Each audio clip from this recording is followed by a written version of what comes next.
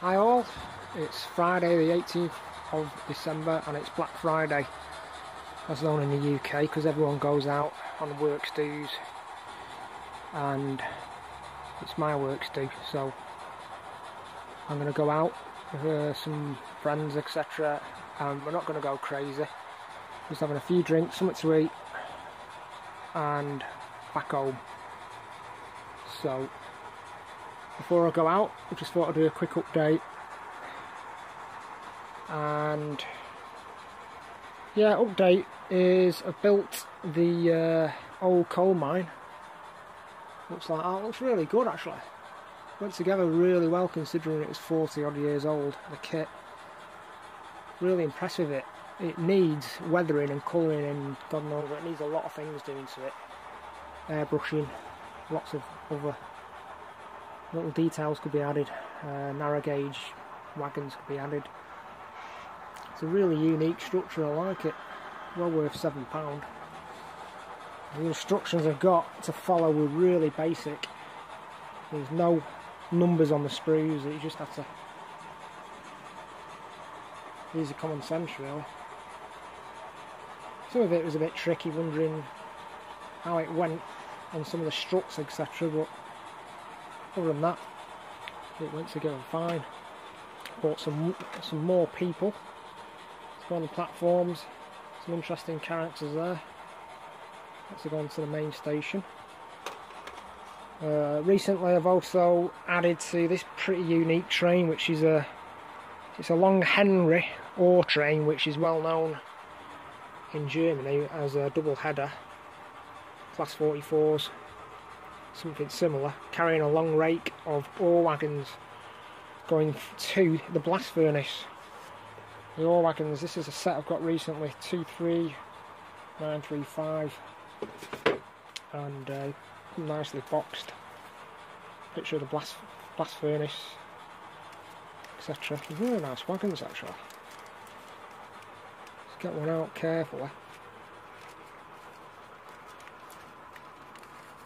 There we go. Very well done.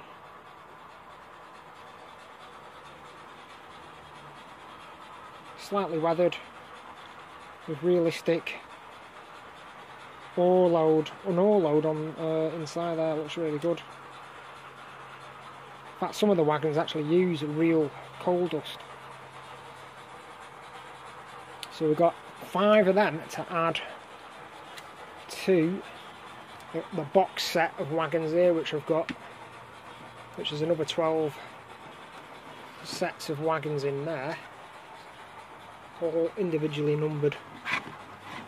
Now these ones have got proper coal dust on the loads, so they sparkle, an ore effect. And of course I've got these 2 locos here, which are the factory weathered. Probably seen these before on the layout. These are both factory weathered Trix locos.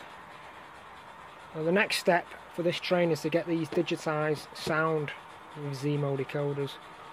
Both of them are now at the moment just standard digital decoders, perfectly matched and tailored with each other, so they work in tandem very well.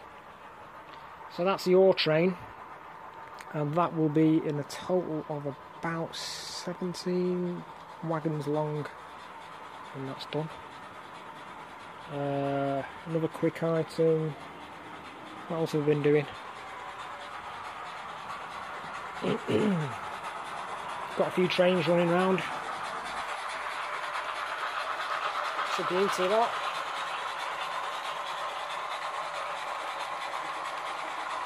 Also got an American train, New York Central, pulling a load of US wagons, Union Pacifics. I know it doesn't match the loco, but who cares? They're American wagons.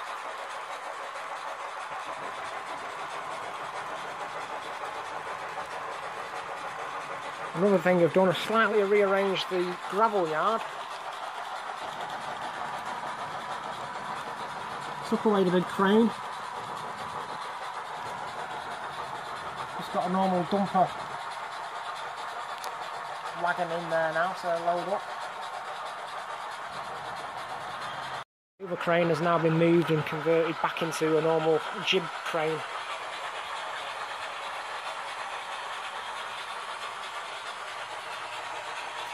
So that can service 3 tracks, actually 4, when it swings out.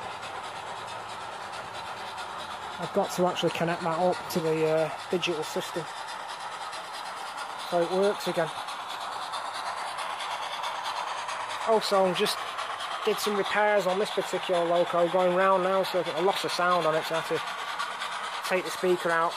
Another area I've done is I've added a bit of an old farmhouse and old derelict buildings, and I've got to add some more mud and tracks and that are eroding away, so it looks like it's been left for ages.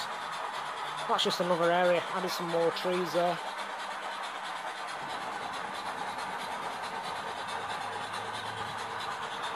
And that's about it for now. Just a quick update.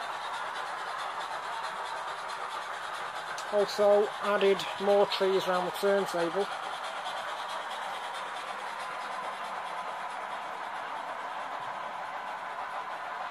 And added more trees to the mountain. I still need to add some more actually, I'm going to get another bag.